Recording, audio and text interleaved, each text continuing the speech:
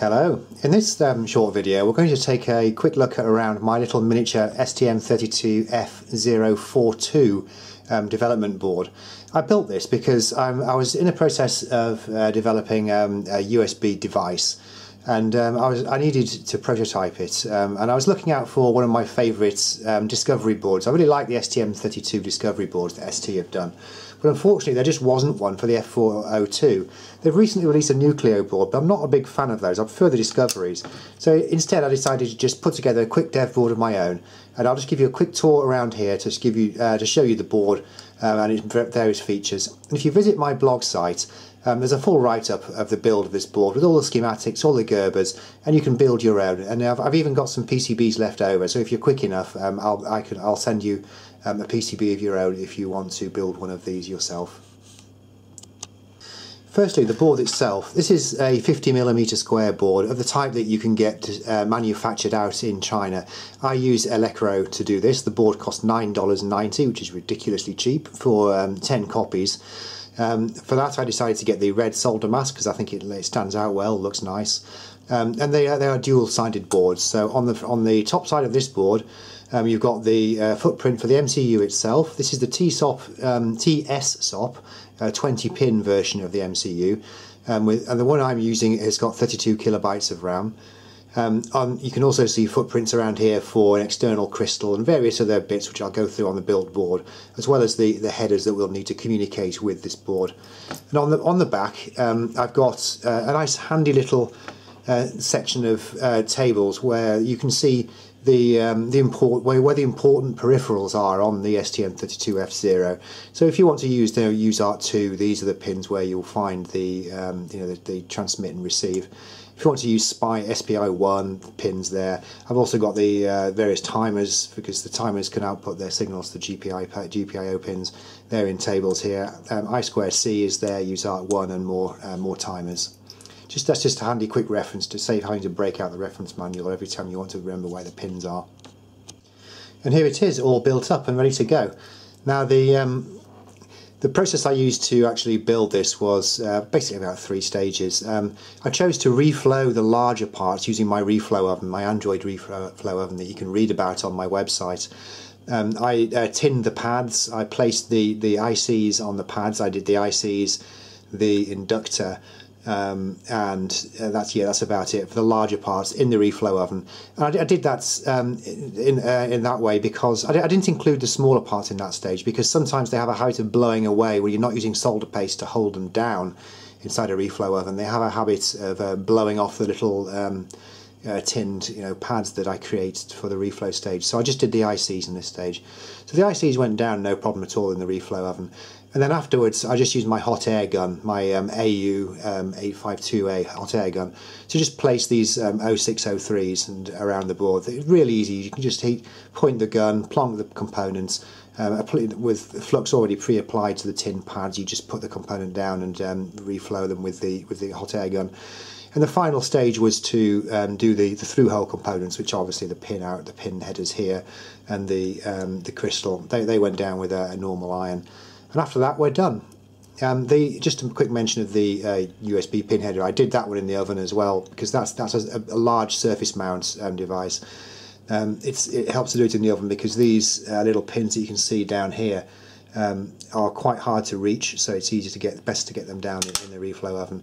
Now it may look like that surface mount connector is actually quite going to be prone to being easily pushed off the board by insertion force of repeatedly inserting and removing USB plug.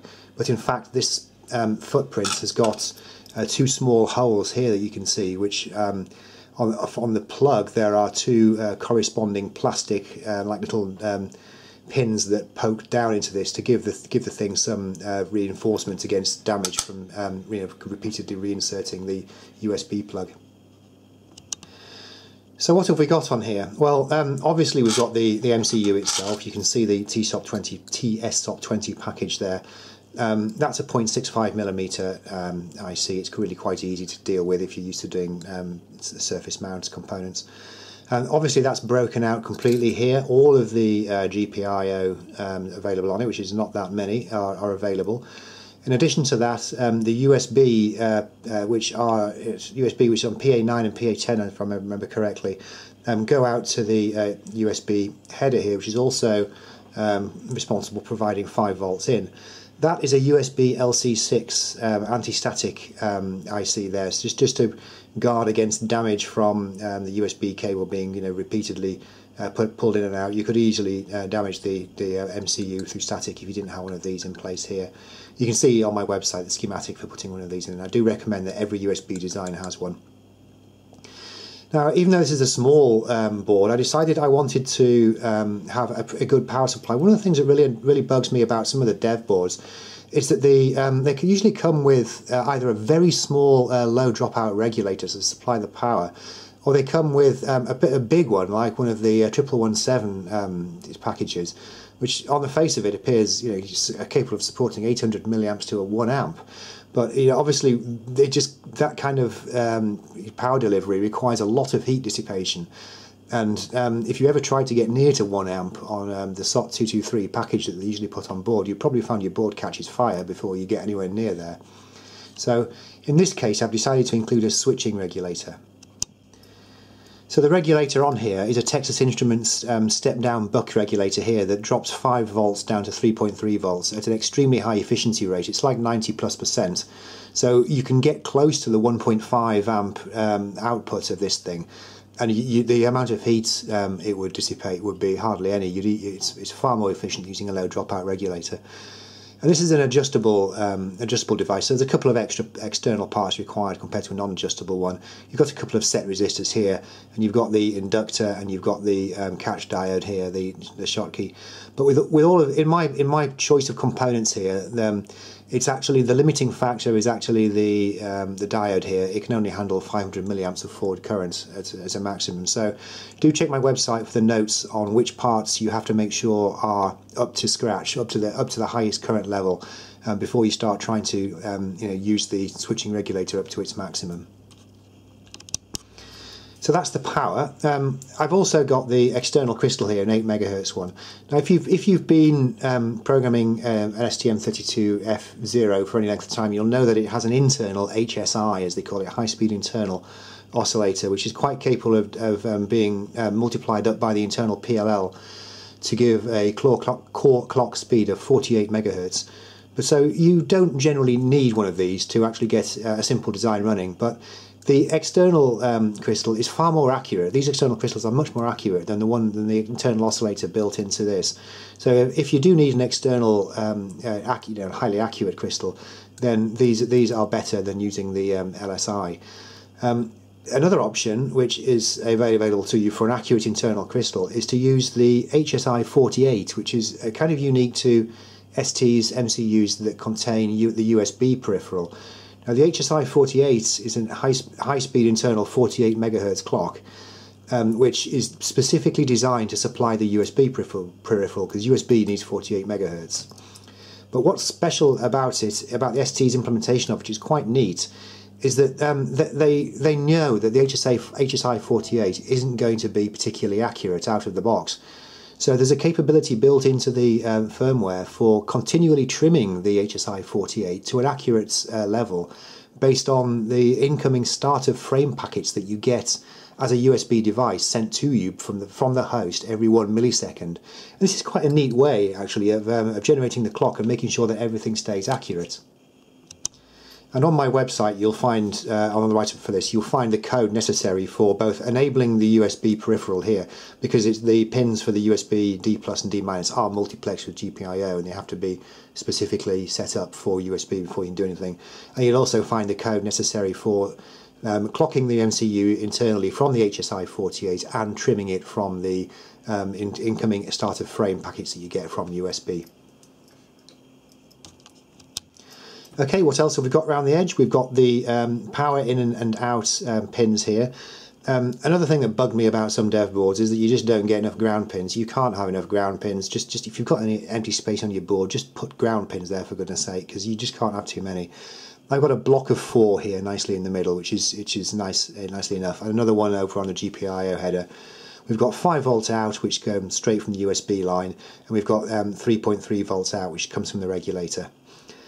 Here we've got a selector for where VDDA, which is the reference voltage for the analog for the ADC on board the STM32, comes from. With this jumper in place where it is, then the VDDA supply comes directly from the switching regulator over here. But if you wanted to supply it externally, you can take this jumper off and you can supply VDDA to one of these pins here. It's documented on my website. And this big fat connector down here is the standard SWD debugging connector. So you can just connect a standard 20-pin SWD debugging cable from the ST-Link V2 boards directly to here. I really wish ST had made their own cable for this instead of just going for the standard 20 pins, because nearly all of the pins are either ground or not connected. There's only 2 or 3 actually necessary for SWD. So well, the fact is they didn't, and there you go. So we have to make do with the 20-pin connector to make it as compatible as possible with the cables that people have. The jumpers here are simply for selecting where you boot from. Just about all of us hackers are going to want to boot from flash, and that's why the jumper is set that way for that. But you can put the jumper onto the RAM side here to boot internally from the RAM. Basically, you're selecting the level that the boot 0 pin takes by moving that jumper. Finally, the one feature that you don't often find on dev boards, it's something I put on because I use it quite often myself, is that I've just included a simple NPN transistor up here.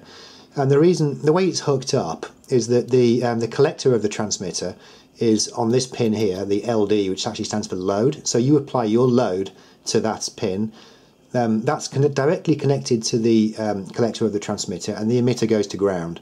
The base of the transistor is connected via a 1K resistor into the MCU, and the base is also pulled down via a 100K resistor to ground, so that you don't get any spurious switching events. The idea is that if necessary, you can use one of the pins of the MCU to drive a higher load than you can normally drive using plain outputs from the MCU pins itself, because the MCU pins are generally limited to driving loads that don't require more than, say, 20 milliamps. It's roughly that anyway. Otherwise you could break the MCU itself.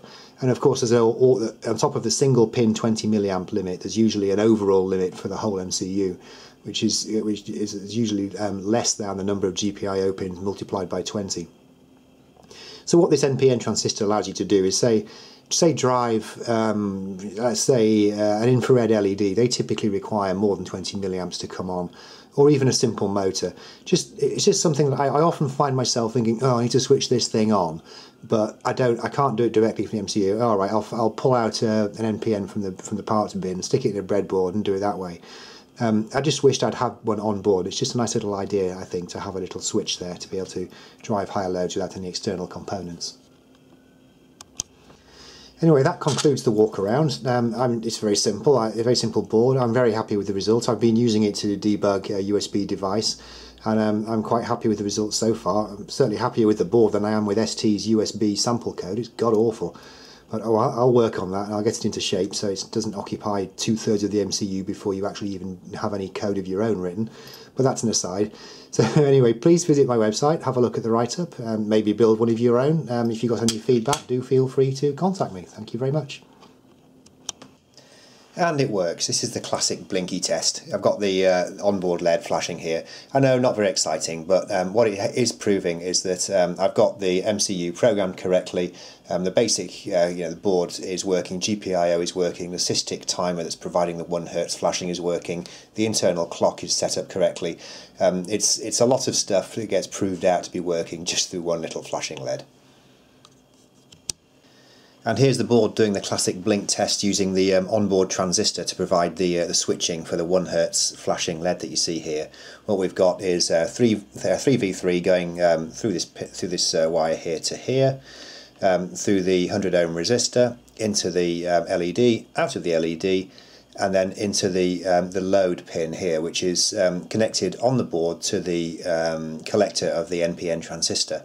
And what we're doing in the MCU is simply switching the base of the transistor on and off at 1 Hz through the PA7 GPIO pin here, which results in the transistor switching on and off and the LED flashing. This basically demonstrates the way that the board can be used to, the onboard transistor on the board can be used to switch a load on and off without having to have any external transistor set up here, something which I've always wanted on a dev board.